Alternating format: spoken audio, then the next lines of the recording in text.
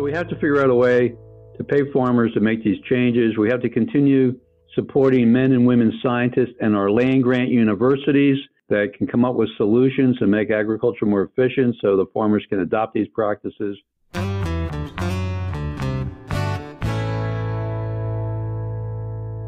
Hello and welcome to the Farm Traveler Podcast, the show for anybody curious about where their food comes from.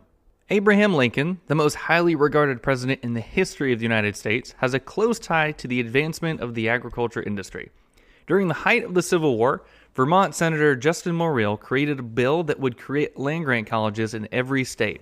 These colleges would provide engineering and agricultural education opportunities for students interested in pursuing a career in the agricultural industry. Senator Morrill's bill would first be vetoed by President Buchanan before finally being signed into law by President Lincoln in 1862.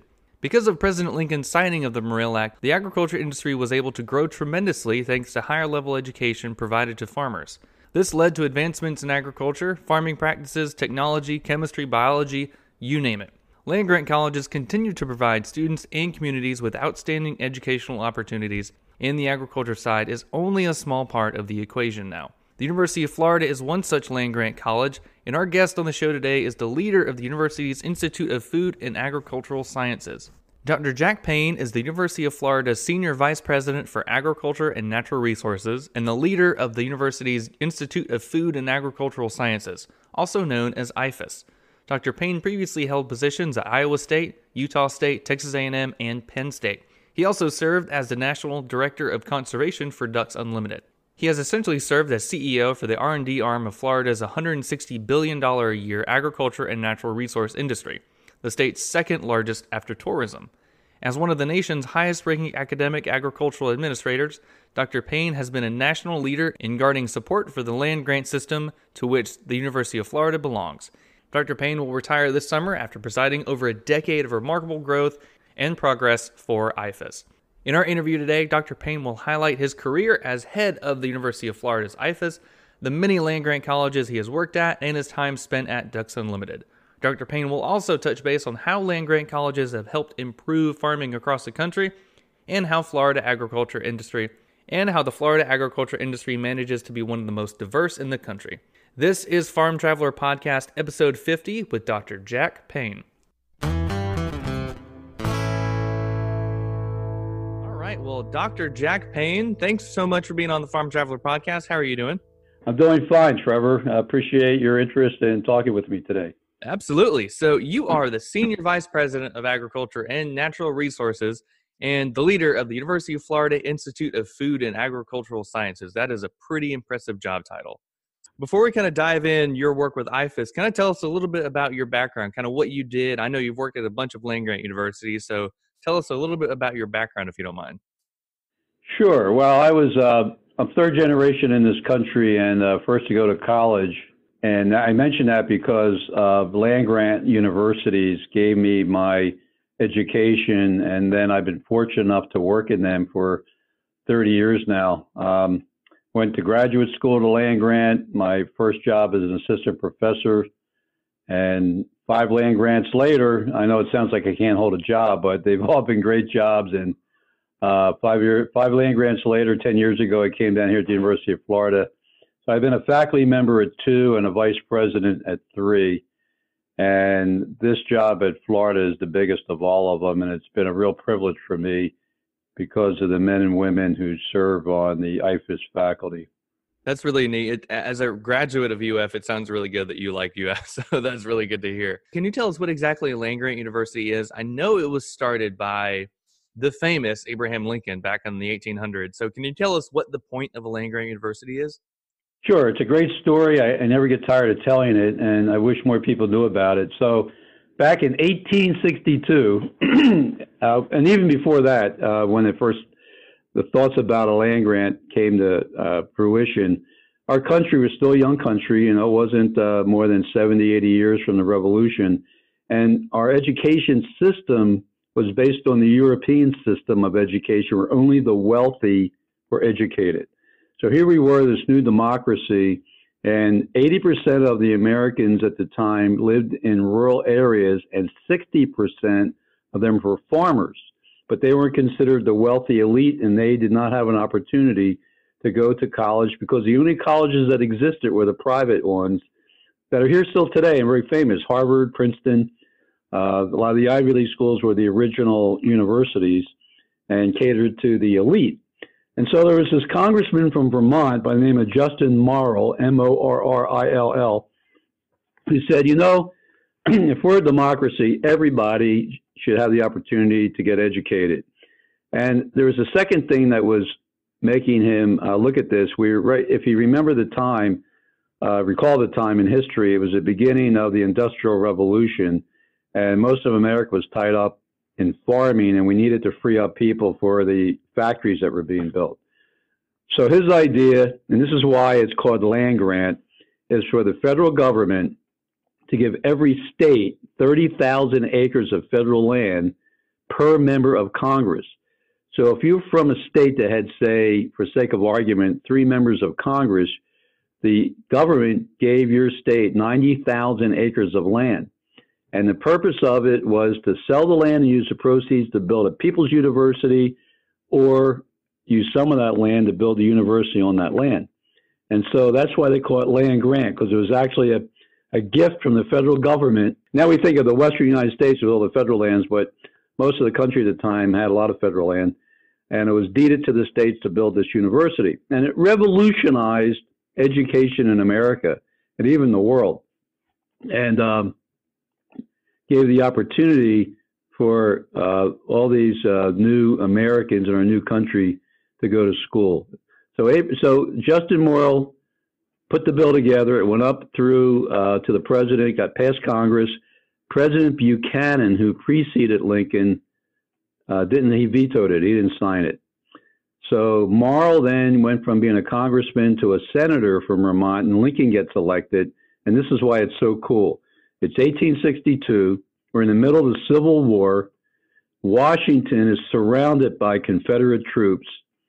The Washington Monument is only half built, and it was called the Beef Depot because that's where the government kept all the cattle that was feeding the Union troops that were protecting Washington.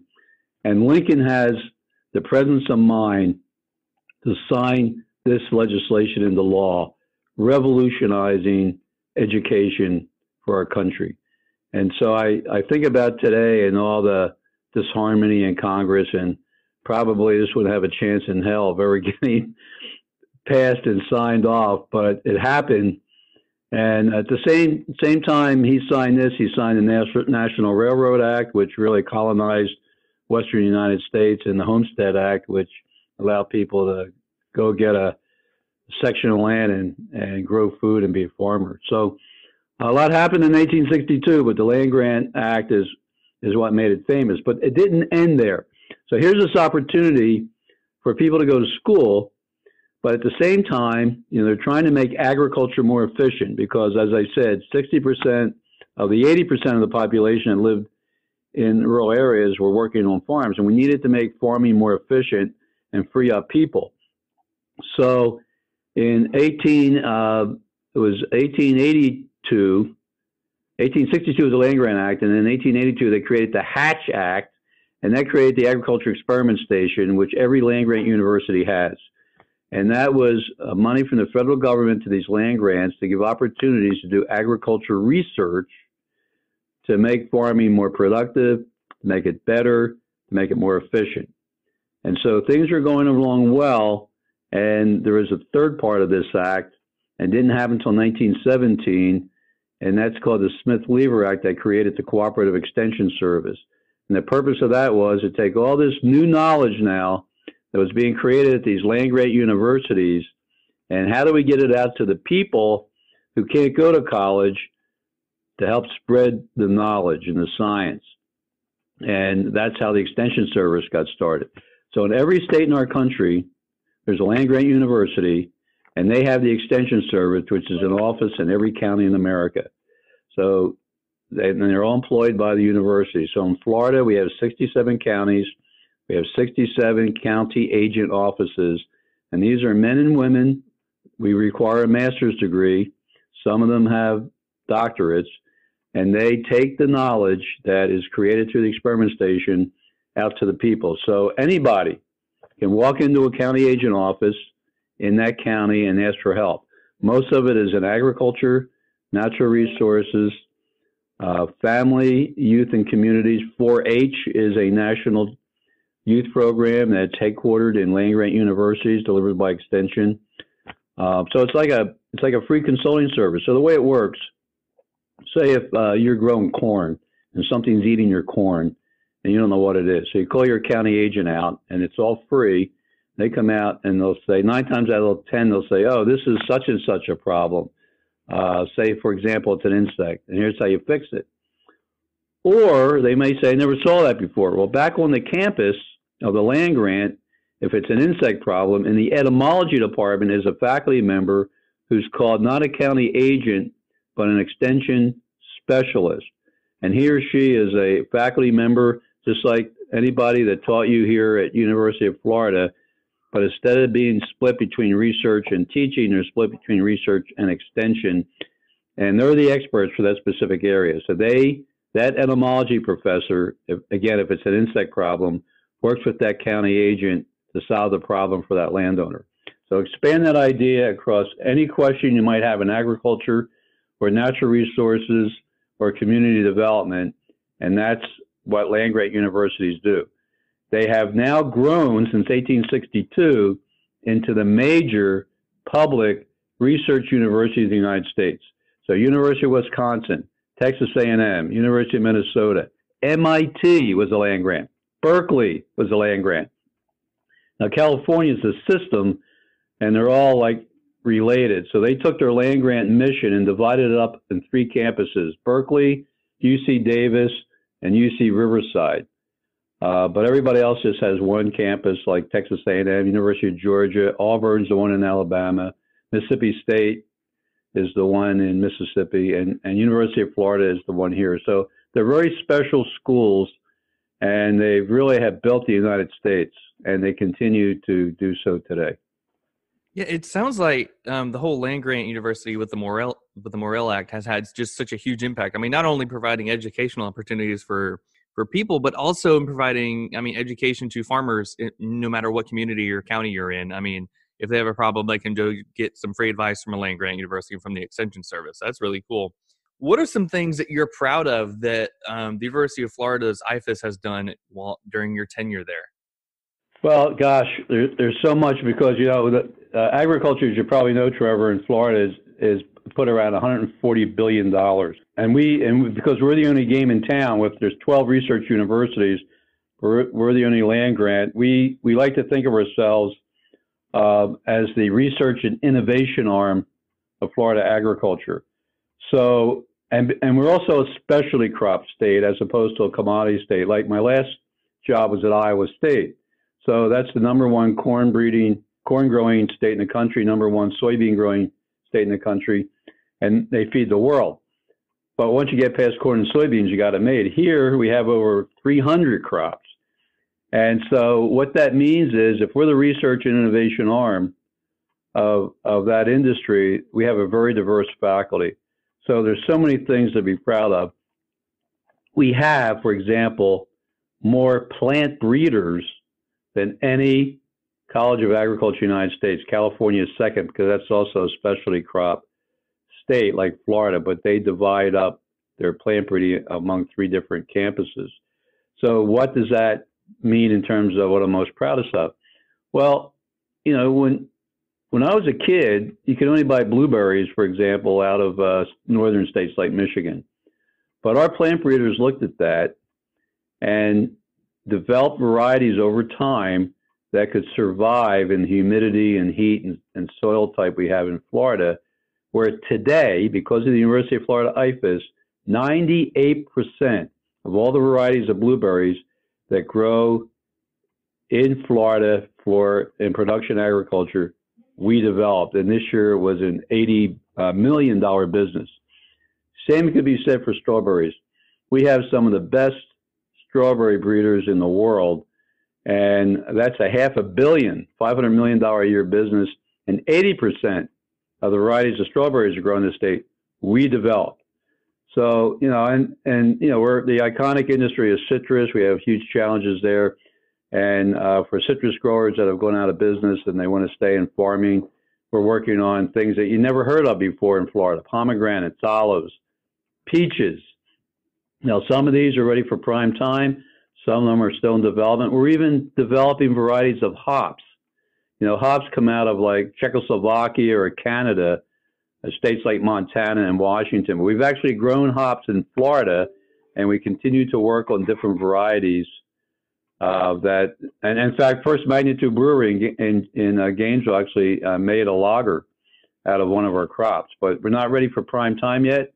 But these are things that I'm very proud of, in that we're at the cutting edge, keeping our $140 billion agriculture innovative and competitive, given all the other policy challenges we have. And I'll just say on top of that, we have a growing and very large international footprint where we're working in many parts of the world in both ag and natural resources. And as an example, IFAS, outcompeted 40 other land-grant universities and won the USAID competition for what we call the Livestock Innovation Lab. It's a $49.5 million project to develop livestock capacity in 6 African countries and 2 in Southeast Asia.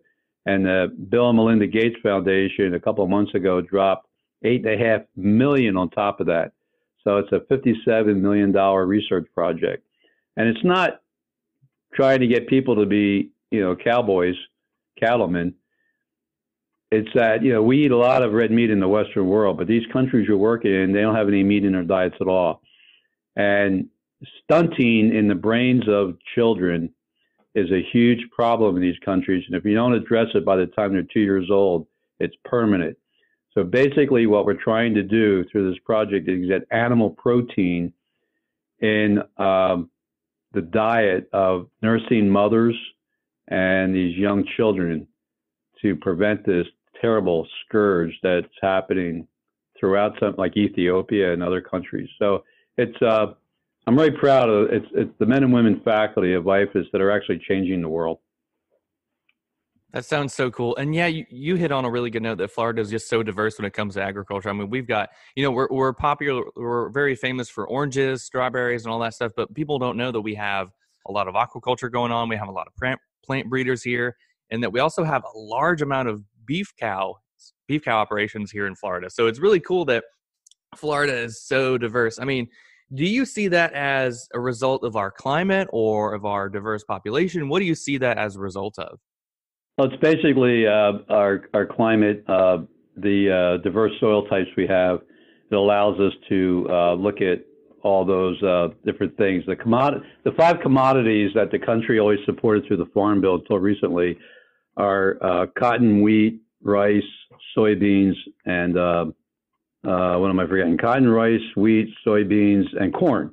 That's the major crops of the United States. The Farm Bill up till 2010 always supported them. And then basically through the work of Florida stakeholders, we got the Specialty Crop Initiative. And now some of the Farm Bill money goes to states like Florida and California, Washington for apples, Michigan for apples. So it's really the climate and the soil type that lends itself where the commodities do not do well here. We have a little sweet corn, we have a little cotton, but we can't support those large commodities like Iowa and the Midwest can. I've heard that you've kind of started a conversation among Florida producers about kind of the ag commodities and how they can respond to climate change. I mean, anytime you watch the news, you hear more and more about climate change, kind of the impact we're having on the planet. So what can you tell me about that? Like, what have you been telling producers about what they can do to still produce commodities, but kind of have a smaller impact on climate change? That's a great question, and it's been a big challenge, and it's been a slow adaptation, but it's becoming more and more apparent as we go down the road. So, somebody in my position, people ask me all the time, what's your opinion, Jack? And my answer is, it's not my job to give you my opinion. My job is to tell you what the science says. And so I try to stick to that. I'm even registered independent because I work with both Republicans and Democrats in Tallahassee and in Washington, D.C. And my job is this is what the science says, and let the policymakers take truth as we know it through science and hopefully make the right decisions. Now, unfortunately, if the science says something that one party doesn't agree with, then it becomes you're supporting the other party. Well, no, I'm not. I'm just telling you what the research says. So when I first got down here and tried to talk to agriculture about climate change, it was very political, and it was a hard discussion. But as we continue to see Florida being really the bullseye for sea level rise in our country, the seas around the Florida coast are rising half an inch a year, and have been for a number of years now. And that'll increase unless we can limit CO2. And so farmers started asking me, because they're seeing impacts on their production, how can University of Florida IFAS help? My staff and I put together a group of farmers and worked with an NGO out of Maryland called Solutions from the Land. We talked to them because they were successful in working with producers in states like Iowa, Missouri, Ohio, North Carolina, said that, if we can get thought leaders to at least listen to us as scientists and not get into the politics, but talk about what's happening with their operations and see if we can work with them to develop adaptation and a strategic plan so that maybe we'll be able to protect the future of agriculture in Florida. And I didn't have much hope, but started talking to people, and I was really impressed that my first meeting just a year ago, we had around 18 to 20 of some of the leading producers in Florida. And it was really impressive. I brought them up for a Friday night dinner to campus, and then Saturday morning I put some of my faculty who work on climate change issues in front of them to talk about not the politics, but the research. This is what our research shows. And it was a turning point when one of the biggest blueberries growers in the state stood up and said, I just want Jack and everybody here to know I am not a flag-waving, human-caused climate change guy, but something is definitely happening out there and it's impacting my business, and I want to learn about it. That was huge. That was a big change in the mindset. And then we talked to this group at the end of the day and a half and said, what do you want to do next? Do you want to continue? And every hand went up. And I said, well, if we're going to be successful, this can't be a university-led program. It has to be led by farmers, foresters, and cattlemen, people that have rangelands or production ag lands or foresters. And they agreed. And fortunately, two of our leading producers in the state who have great credentials that nobody can argue with, Lynetta Griner, who was the Florida Ag Woman of the Year about 5 years ago, and a couple of years ago, she was the Southeast U.S. Farmer of the Year. She runs a cattle and timber operation out of Chiefland. And Jim Strickland, who's past president of the Florida Cattlemen's Association, who runs a cattle operation in South Central Florida, they said, we'll co-chair this. And so people in the ag business looks at those two, and they're leaders, and they are listening probably more than they would to somebody like me, and it's growing. And so we had a second meeting a few months later, and it was about twice as big. And then Representative Kathy Castor out of Tampa, Congresswoman, who Nancy Pelosi, the Speaker of the House, recently appointed to chair the U.S. House Select Committee on Climate Change, called me up and said, hey, I heard about this group. Can I talk to some of the producers? And she spent a day with us talking to farmers, ranchers, and foresters in Florida about what they're experiencing with changing conditions and why it's making harder for them to make a living. So while all this was happening, the third IPCC report came out, and for the first time, which is a global report on climate change, and for the first time really attacked agriculture as a significant contributor of greenhouse gases. something like a 30% contribution from agriculture. In the United States, it's not that bad. We're about 9% contributing and 11% sequestering. So we're still on the positive side. But the point was the whole world's struggling to grow more food to feed this huge increase in population expected by 2050, some 9 to 10 billion people. And to do so with traditional agriculture that exists today, we'll have to clear land the size of 2 Indias to make it work. Well, then you're just accelerating all the problems that ag may be causing with climate change. So we need a more efficient agriculture, and we need to figure out a way to pay farmers to do it. So, for example, Chuck Oburn is a farmer down by the Everglades. He's a big cilantro grower. He was Farmer of the Year this year, by the way, Southeast Farmer of the Year, and of the United States. And he admits it. He says, you know, Jack, I need to lower my carbon footprint. I'm part of the problem. I'm totally run on diesel. It'll cost me over $200,000 to go from diesel to electricity. I can't afford that. So we have to figure out a way to pay farmers to make these changes. We have to continue supporting men and women scientists and our land-grant universities that can come up with solutions and make agriculture more efficient so the farmers can adopt these practices. And third, Trevor, we got to protect farmland, in Florida especially. 1,000 people a day moving to the state. It's been going on for years. So how do we do that? And that's what this group's talking about. You know, we're talking about trying to get legislators aware that farmers, ranchers, and foresters produce ecosystem services for free that make our quality of life what it is. You know, you look at a forest stand and what it does with rainwater, a rainstorm, and filtering it through the soil to the aquifer as opposed to a strip mall. And all these lands and what they do for pollination and wildlife habitat. I was up on Lake Michigan this summer, and it's the highest level ever recorded in the history of that lake. And I said, is that because of increased rainfall? And they said, no, it's because of increased paved surfaces and runoff, water we're losing. So to the aquifer for drinking water, all the things you use water for. So all these things add to our quality of life. And if we can get recognition for our ag producers that they provide now for free, maybe we can help them with the changes they have to make to stay in business as sea level rise and climate change becomes a bigger problem down the road.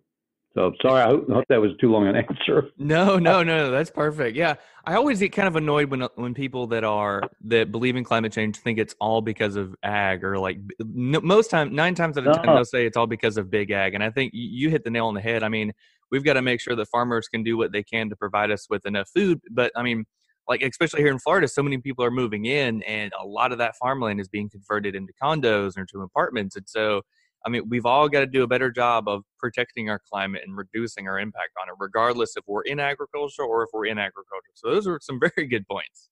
Well, you bring up a really good point. It really gets me upset over red tide and blue-green algae or harmful algae. You know, agriculture gets beat up all the time over this because, yes, we use fertilizer, and the work we do at the University of Florida, we're helping farmers grow crops that require less fertilizer, less water every day. But it's not just agriculture. It's everybody, as you said. It's the 1,000 people moving a day to Florida. It's uncontrolled subdivision development. It's septic tank leakage, which is a huge issue for our waterways. Everybody wants a lawn. Everybody wants a green lawn. That fertilizer goes into the watershed. So you're absolutely right. It's everybody. It's our lifestyle. It's not agriculture. Exactly. We all have got to play an equal part in reducing our impact. So it was like right after, I think it was 2019, right after like the big algae bloom in South Florida, my wife and I were out to dinner one night, and there was this random tourist that was talking about the algae bloom, and she was like, oh yeah, it's all these Florida farmers dumping all of their nutrients into the water. And I was like, that's not how it works, first off. And she just was going on. And my wife was telling me so much. She was like, do not get into an argument with them. I was like, but I want to tell them that they're wrong. Good for you, buddy. So how can people, I'm kind of going off of this, I know we've all got to do a better part in helping the ag industry and helping reduce our impact on the climate. So how can people help the University of Florida's IFAS, Institute for Food and Agricultural Sciences? How can they help IFAS assist the Florida agriculture industry? Well, first of all, people need to know and pay attention when they buy food where it comes from. USMCA, which is, the new NAFTA, does not help Florida growers. The competition with Mexico on strawberries, blueberries, tomatoes is really significant. And so it's if you buy your blueberries from a Florida grower instead of having been imported from Mexico, strawberries, tomatoes, you're helping the industry out, and you're actually promoting a better quality of life for all of us, because people drive around the state and they see all the beautiful land. They don't realize this is private ag land. These are people that are making a living off the land, and so to know where your food comes and buy local is important. You really need to get people to understand and work with their legislature to support the agricultural research that's done at these land-grant universities. These are public entities that exist from the annual work that's done in Tallahassee and in Washington, D.C. And unfortunately, over the last number of years, the state and federal governments haven't lived up to the promise of the land-grant mission. Not just land grants, but all public institutions. And, nobody wants to pay taxes, but if you're going to have these services, you have to pay taxes. We have to pay a certain amount. And we need to support the faculty and the research that's going on at these land-grant universities. They have the knowledge and can come up with the solutions. As I mentioned before, we are the research and innovation arm of a $140 billion business. If 1,000 people moving a day in an urban state, we elect people now from those urban areas that don't understand agriculture, where the food comes from. They don't understand the importance of land-grant university.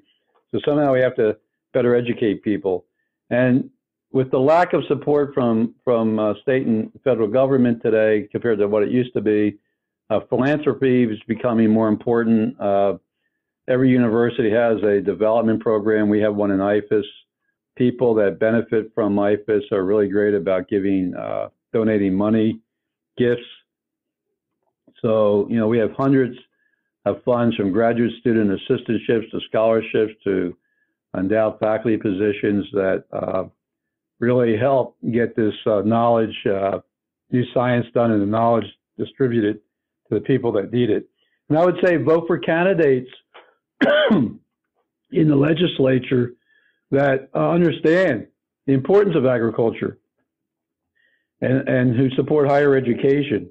If you're a grower, if you're making a living from agriculture, it's always good to have your state representative come over to your place, put on a field day. We're glad to participate from IFAS.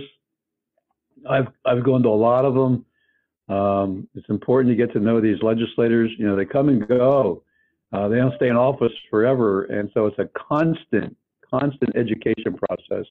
But there's some of the things that people in the state can do to help us with the future of ag.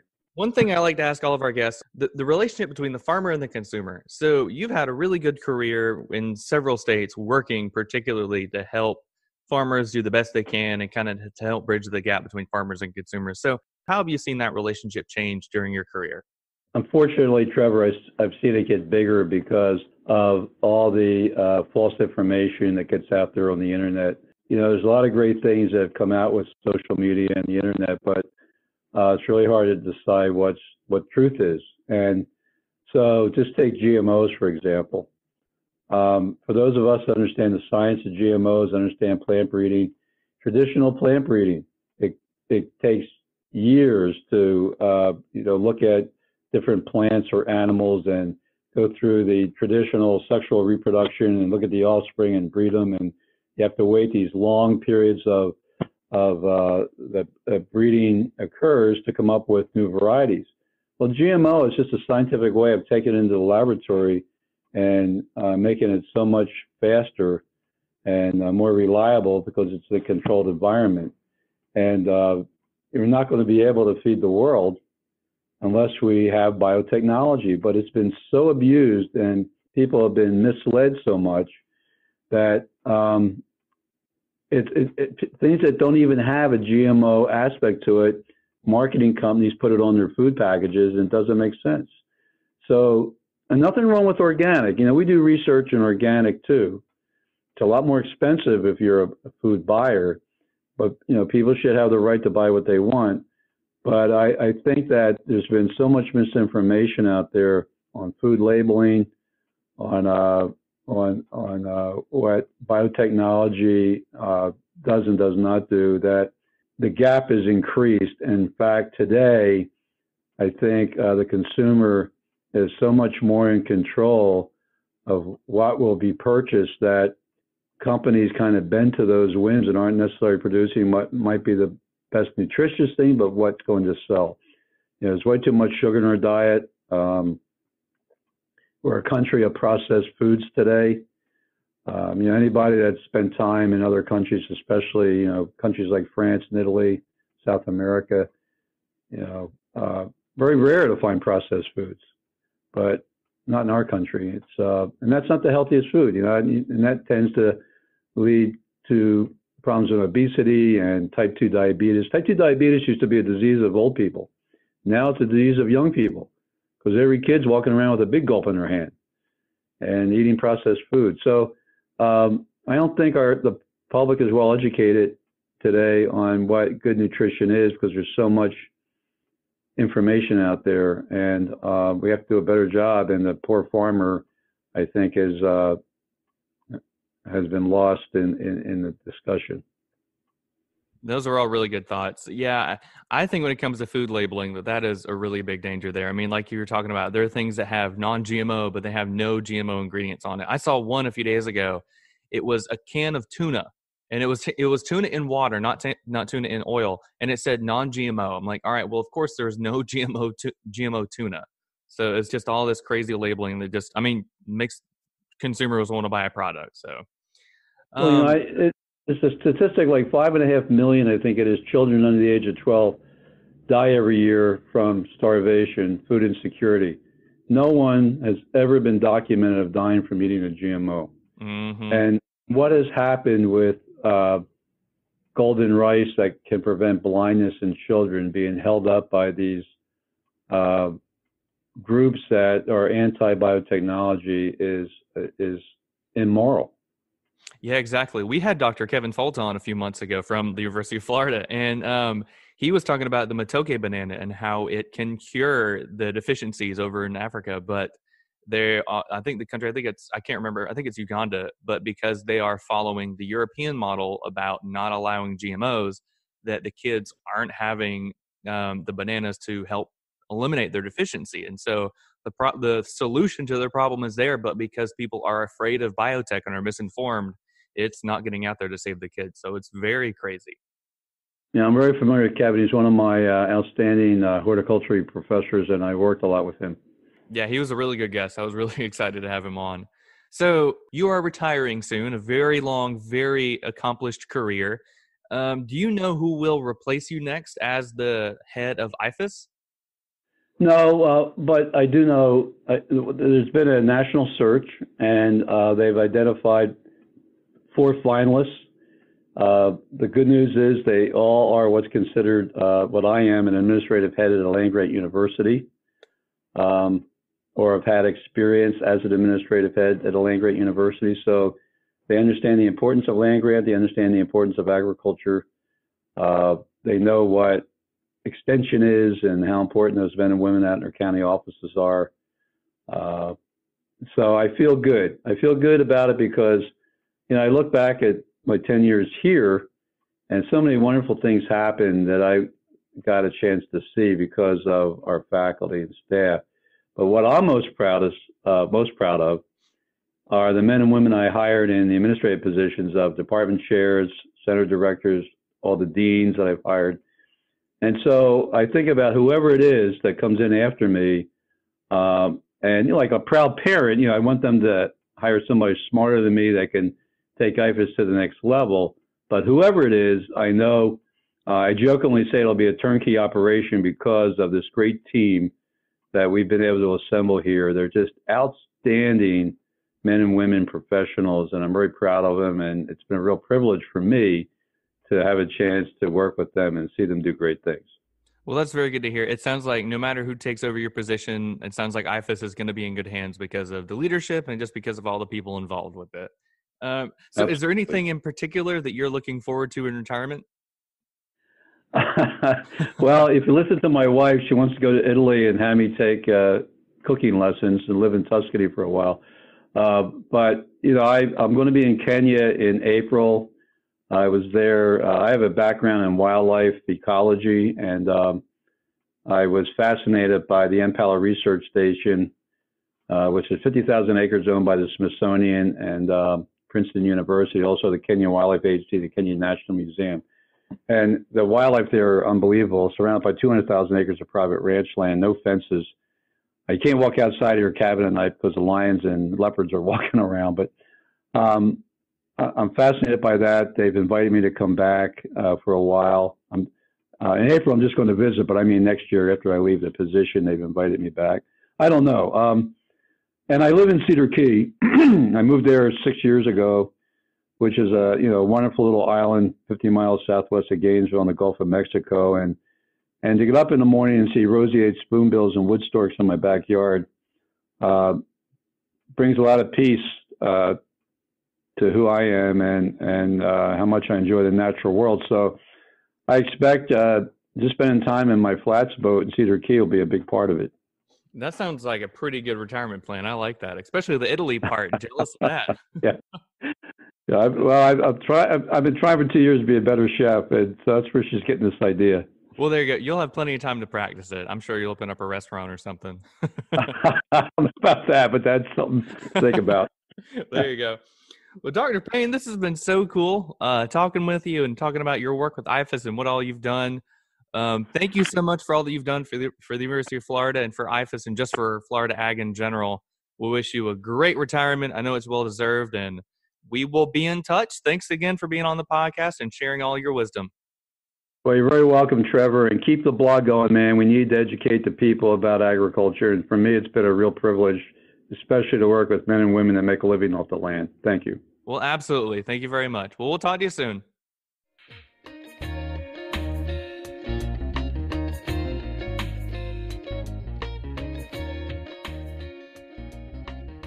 Hello. Thanks so much for listening.